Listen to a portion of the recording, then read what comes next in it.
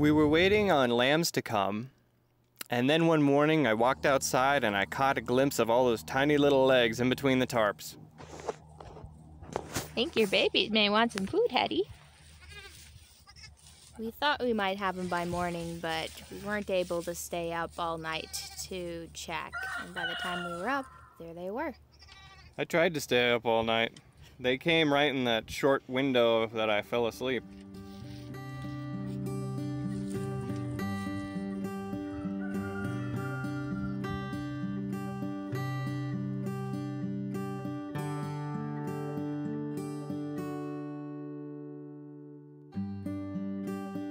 Well, we've got a lot of ground to cover on this episode, so let's get right in and start talking about those lambs before we get to everything else.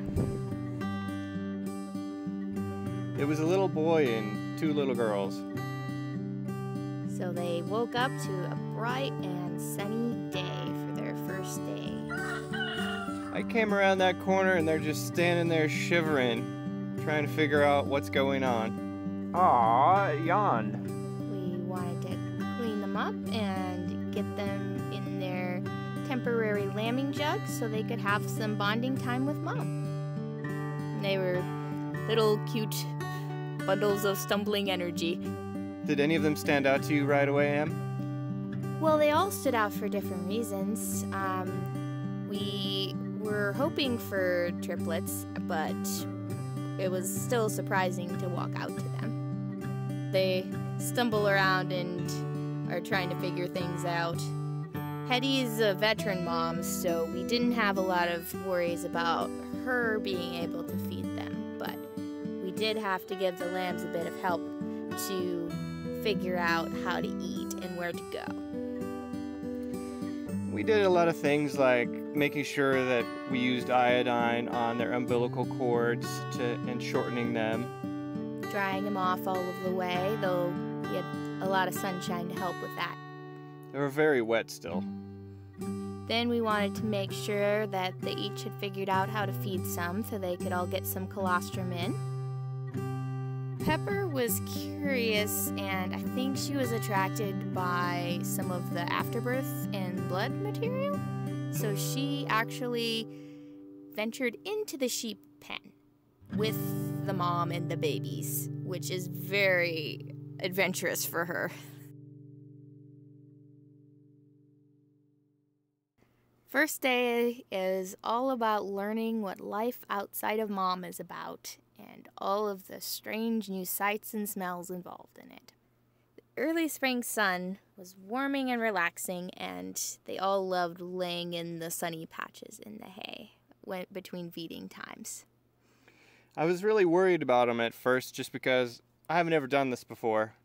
So I laid in there with them in the straw for quite a while, trying to make sure that they were all learning how to feed and that they were all able to get a little bit of rest in between being up and moving around. They were quite tired at first, but they were taking short naps, maybe 15-minute naps, and they would have a lot of energy and they would expend it and nap again. We could always tell when they had latched on to feeding for a time because of their cute little tail waggings. I sure do find a lot of joy in having baby lambs around. I didn't know that was going to be a thing that I liked in my life, but I'd rather be with them most of the time than most of the people out in the world. I'll tell you that right now. They're already starting to get their springs. The little boy is Abraham Maximus, father of many nations. We have Mehetabel, which means Yahweh brings joy in Hebrew. And then we have Penina, which is pearl in Hebrew. Stay tuned after the episode's credits for some sneak peeks at upcoming topics on our channel. I've been working on this January 6th Patriot Protest painting, and I'm going to start to get you guys caught up every episode with a little bit of updates on where we're at now and how we got there. First thing I've gone and done is headed in and added some blue into the sky. I'm just starting to set in some basic tones. It's going to be an awful lot of activity, so I need to make the right choices now. In just a bit, you'll see I start to lay in a bit of red. Now, I don't want the red to be overwhelming in this, and this isn't going to be the final red. Final red will be on top of a few layers, but I'd like to start blocking in crowds a little bit and some of the flags. And this whole thing with Trump getting arrested is just as silly as the whole thing with January 6th, if you ask me. Well, they made a mistake, didn't they? And they know it. They got that TDS, that Trump derangement syndrome. Trump's good for this country, and everybody knows it. They don't want this country to be here. That's what we're up against. They're up against half of the country who wants the country to be gone. They'll make up some new rules, that doesn't matter. They don't care. What's true in one month can be completely different in another month. It's all flexible to them. They just don't care. That's why I had to start doing what I'm doing now and just being really careful who I work for and being really limited on how I spend my time for people. These people have broken hundreds of years of precedent over nothing. Nothing at all. And then now I'm seeing headlines where Biden's saying, oh, people on the right wing are breaking precedents with what they're doing. Well, they better buckle up because there's going to be a lot more of that coming now. This is terrible for our country. This is just terrible. Even if conservatives decide to give them a taste of their own medicine, that still helps the leftists. You know that, right? Because now we're throwing everything out. All decorum, all civility.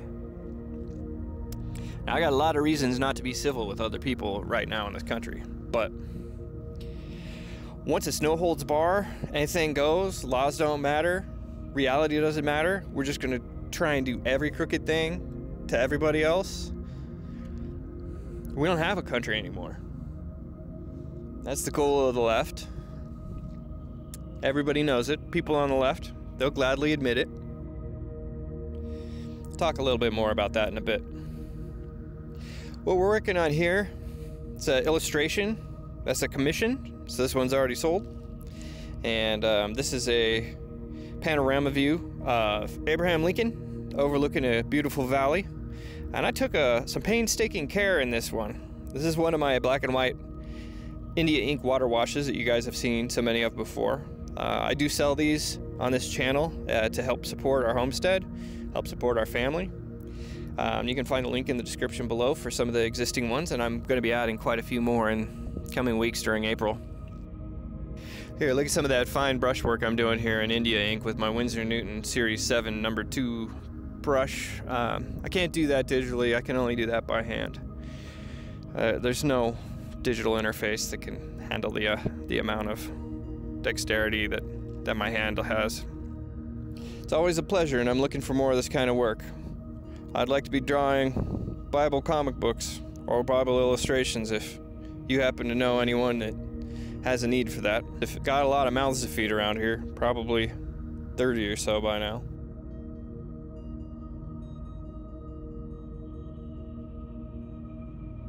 I don't know if you all caught this or not, but that lady, Stormy, she ended up having to pay him this week. He went to New York, he walked into that courtroom, and while he was in there, she paid him. She paid him the defamation fine that she owed him. That right there throws the whole case in New York out. She held on, doing the wrong thing, for years, till the minute he walks in there. Then she turned around and paid him. Oh, by the way, I was lying. Here's your money, Trump. But now he's in the court system. Isn't it funny how that works out? When they're being that crooked, they know that they got to tell you what they're going to do so that you're complicit in going along with it. Out of control. Out of control. Here now, I figure you've heard me rant enough about Trump and the bizarre events of this week, so I'll let that go. But I'd like to share something with you that Emm and I put together for a Greater Idaho Movement. They're helping rural counties in Oregon to seceding from Oregon and joining Idaho.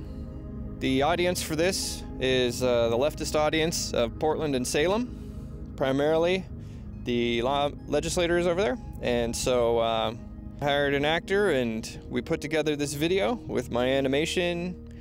It's fully produced by me. Now again, this one is already sold, boys. But you can find more in the description below. Be sure to stick around until after the credits to see some of the upcoming homesteading topics that we'll be bringing to our channel. We got an awful lot of art this week, so let's just get to it. Eastern Oregon and I are not getting along anymore. We don't share the same ideals, and they're really holding back our progress. Well, hi, Western Oregon. So what you say is true. We don't share the same ideals any longer, and we're really stepping on one another's toes. Why do you keep electing these right-wing representatives who gridlock our state legislature? You just get out of our way and let us finally fix everything. We should. In fact, we could just go and join that red state right over there.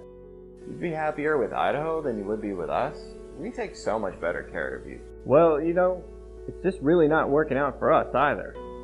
In fact, 11 of our counties have already voted to go and join Idaho. We don't agree about how civil society should work, and you're costing us a lot of money. In fact, the average wage earner in northwestern Oregon pays $690 in taxes every year to subsidize southern and eastern Oregon. That's not fair.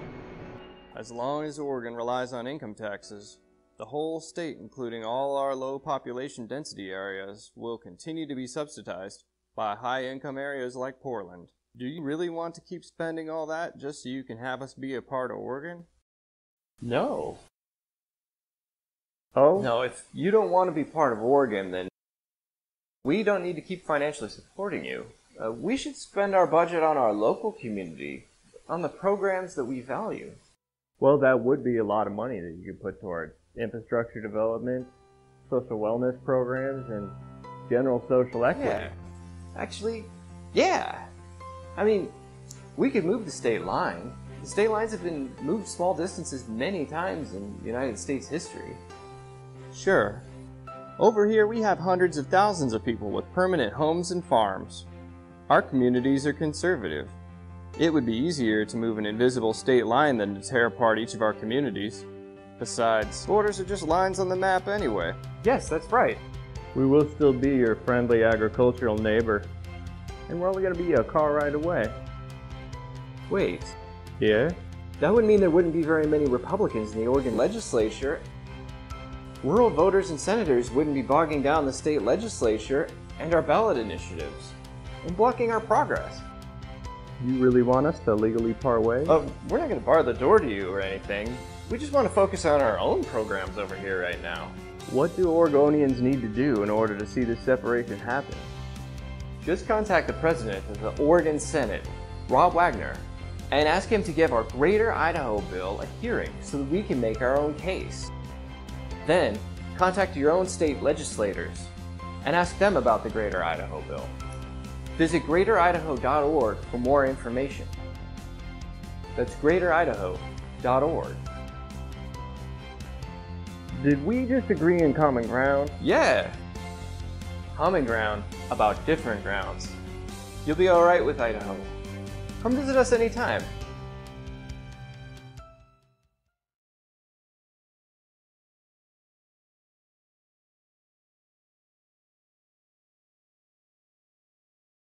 Please remember to hit the like and subscribe button below.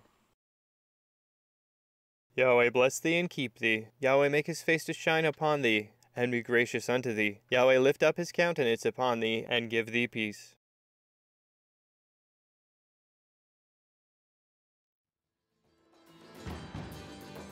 Snow melt, and the resulting water we have. Completing the proper permanent sheep enclosure. Supplementing the existing chicken coop with a secondary structure for the meat birds.